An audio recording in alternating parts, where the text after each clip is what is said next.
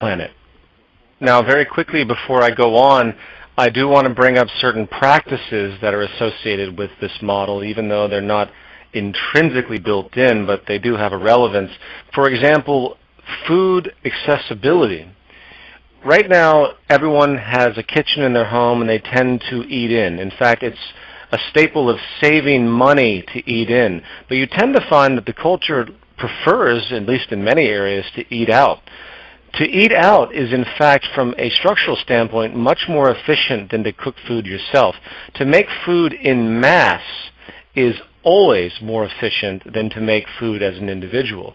So the restaurant-going phenomenon will carry over, except it will actually be an efficient practice, and it will not cost money. It will actually save energy and save food resources and eliminate waste for people to actually go to community-oriented eating areas or so-called restaurants. So distribution, in summary, I've jumped around a little bit here, is through a checkout system, a delivery system, or simply an acquisition system. And it's made available, it's tracked, the abundance is allocated, and again, the basis is on the intelligent usage of these goods, just like the intelligent management of the materials that the goods consist of, whether it's in the form of eating at a restaurant that is making food in mass, or it's in the form of not saving things that you don't actually use every day, and you return them to facilities where other people can have access to it. And by the way, a lot of people, when they hear stuff like that, they imagine going to a distribution center and getting some beaten up, broken thing, and they have to make do with it. No. Things are designed to last. Things are designed to work. Anything that doesn't work is updated and fixed on a constant basis. It's a very different paradigm. You know, we really have to remember that every attempt at any form of centralized system has always worked within the monetary system one way or another, and always had to cut corners to produce anything. And of course, there's very few real centralized systems that have ever occurred in history. So you're getting the best. The best is all that's created. The highest efficient, best, most strategically created products are all that's ever created. So keep that in mind when evaluating these ideas. And again, and I can't reiterate this enough, it is through these preservation and strategic processes that will create an abundance for all the world's people.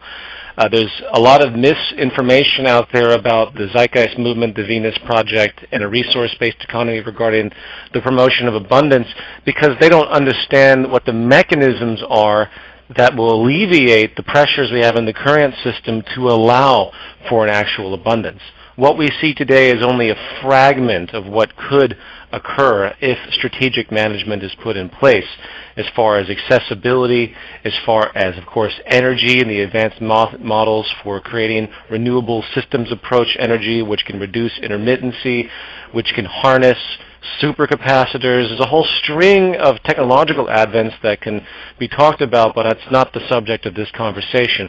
But suffice to say, it is through preservation and strategic use that an abundance, an accessible abundance, will be created for the world's people, so everyone can live a healthy life and a high quality of living, reducing all types of conflict and mental neuroses, psychological neuroses, and all the structural violence of poverty and everything else, and I won't even go on that tangent. Moving forward, the next level, as I've already alluded to, is recycling protocols and updates. When you buy a computer console, you don't just throw the whole thing away when it becomes obsolete. Companies do not manufacture them, so they're complicated enough where you need to take it in somewhere to get replacement parts. You have an interchangeable system, just like with an automobile, as Jacques would always reference. You would simply pull out the engine. You could put a replacement engine in, lock and load. Things like this in the event servicing was required. You make it as efficient and easy as possible. You want interchangeable parts. You want universal components. Recently they came out with a universal phone charger, if I remember correctly. Why don't we do this with everything? Of course, the capitalists will argue that it reduces competition and innovation. That's complete nonsense, as I've already denoted. If people want to be motivated to have the best, they will work to create it not only for themselves, but for everyone else in society. So, updating goods and recycling. Everything is designed to break down correctly and with the least amount of extended breakdown and the least amount of polluting attributes. We move to decomposable materials, not materials that are simply inexpensive to produce that sit in landfills for thousands of years because they can't decompose. I think you get the train of thought here. Again, it becomes quite self-evident on a per-case basis. Now, with those general attributes described, and I hope that's been relatively clear, we can talk about labor and the placement of labor within this economic system. In a certain sense, labor isn't related to, quote, the economic model at all, because the economic model is completely physical. Labor is sort of an assumption that's made, which basically will be done intrinsically by automation because of the technical processes and the elimination of all of the excess jobs that don't fulfill any type of social role. Does that mean that there isn't a need for people to do something? Obviously, people will be doing lots of things. Most of them will be working to engineer, to create better efficiency, to create better goods, to take new technologies and apply them for the betterment of everyone. And this will happen. It's really sad to see the conditioning in this culture where everyone they literally lose motivation when they don't have monetary gain because of what's been created. They become aberrated.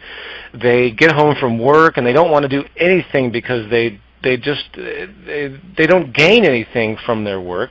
They have a high stress level, the stress level of losing their job, of the general temperament of the people they work with who are also in fear of losing their job and things of such.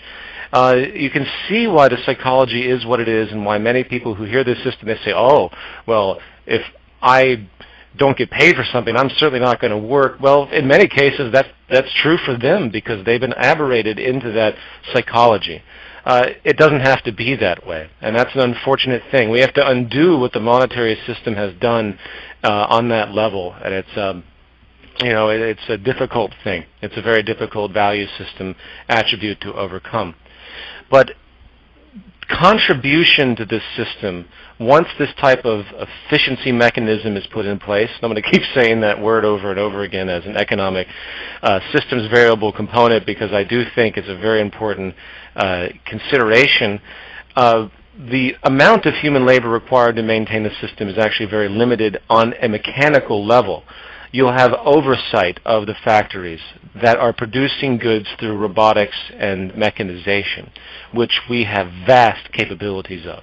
Cybernation of the industrial complex is going to happen one way or another, and I'm not going to talk about technological unemployment beyond the fact that it's very, very clear during this economic downturn that every major sector is moving to technological mechanization because they see the efficiency of it.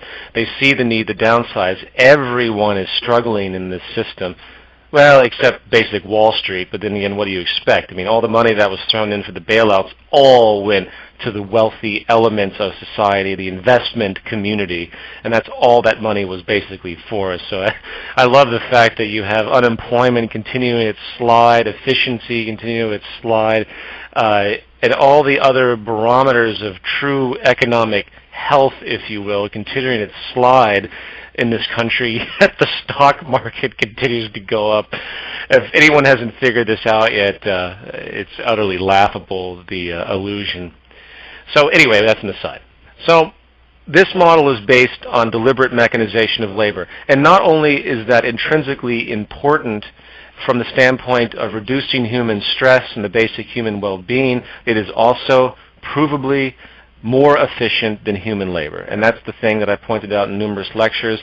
The more mechanization has increased, the more efficiency has increased. The more unemployment has increased, the more efficiency has increased, meaning technological unemployment. The more, I'll put it this way, the more employment drops in a given sector, the higher the efficiency is due to the application of technology. I'm referring to technological unemployment most of all.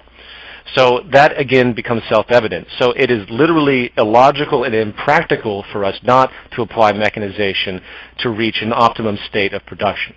So that's a given as well. It's not an opinion. That is what the trends have foreshadowed. And we should lock onto this and love it for the emergence of what it actually means to the change of human society and what it means for an elevation of human beings. It's just profound to think what could happen if we actually move forward with this direction from just the quality of life. Actually, wait a minute, I almost forgot, in fact. Technological unemployment is not going to stop, as I mentioned. Mechanization is going to continue for the sake of profitability of corporations. However, what isn't discussed as these corporations do this is that they're displacing people, they're reducing purchasing power in every community, which means there's less money for people to go out and buy the goods that they're making through the mechanization. So it is a self-destructing phenomenon. It is one of those things that occurs in entropy, if you will, that is unstoppable, and it simply proves the false nature and the fact that this system has run its course. And it's that simple. It is outdated by the advent and development of modern science, technology, and just the phenomenon of human evolution and development itself. And that's that. So I've gone through the basic attributes of this economic model in a very logical way. I haven't been too quantitative about it, but when I do create the knowledge base entry, I'll try to be much more extensive.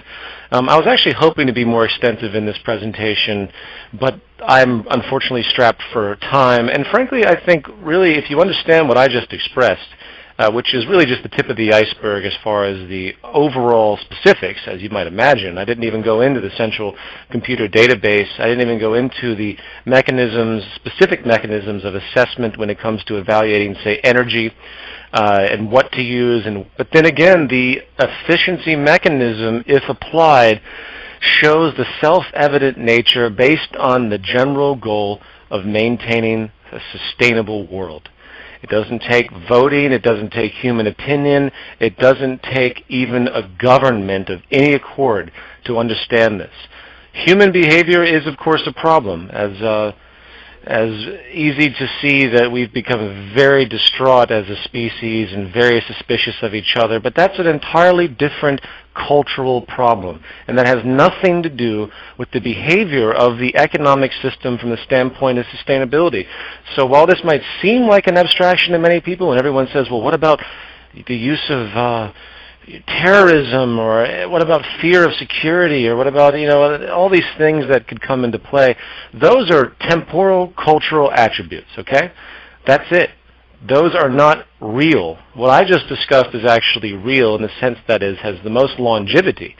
The cultural problems we have are secondary, and we have a long ride to overcome the cultural issues. I absolutely agree with that. But that doesn't change the way society should be governed in the most sustainable and efficient manner. And I hope the train of thought here was followed. And I will be back next Wednesday to talk about what I think I called the profile of collapse and understanding the attributes of the coming and, well, the growing economic crisis, which I think will probably collapse in a series of tiers. But we can talk about that next week. All right, everybody. Take care.